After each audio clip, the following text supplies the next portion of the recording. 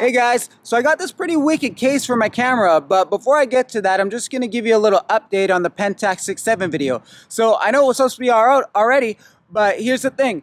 I shipped my film off to Vancouver to get processed because there's no place to do it here in Kelowna, and I haven't started doing it myself. So it was supposed to arrive last week. Didn't arrive yesterday. Finally, I just called the place. I'm like, hey, what's going on with my film? It was supposed to be here last week. And they said that the guy accidentally filed it in the pickup folder instead of shipping it out to me in Kelowna. So that's what the holdup is, but no hard feelings. Everybody makes mistakes, whatever. They said they're going to express ship it, so it should be here tomorrow. So you can expect that video out this Monday, as long as the film shows up.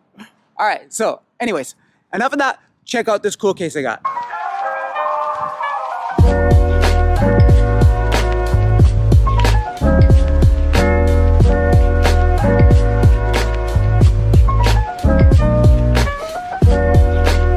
Alright, so I'll just show you how I got the case set up.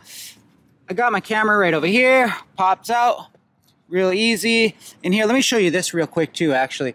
So I can show you how deep it is. So it's got 2 thick layers of foam there, and then another layer up here. And you can kind of see where those little marks are. That's kind of where the top of the camera goes. But it's pretty thick, so I'm not too worried that it's gonna, like, you know, damage the case, I mean the camera rather.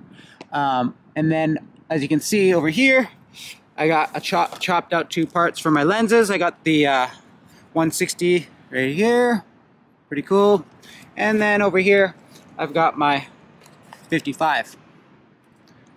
So yeah, it's nice peace of mind for travel, especially. I just close it and then throw it in the back of my car, and then I don't gotta worry about it. So it's money well spent, I think.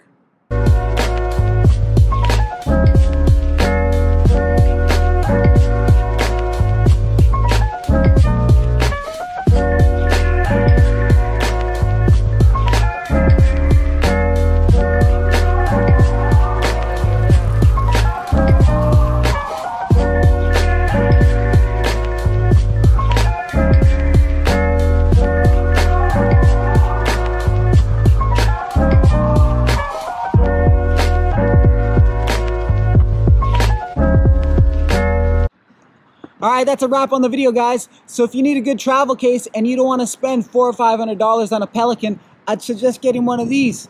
It's pretty good. It's made by Maximum. I don't know if you can get this in the US or not, but I'm sure if you're in the US and you can't find it, you can just get it off of CanadianTire.ca. Alright, so come back Monday for the first shoot that I did with my Pentax 6.7. Alright, see you guys.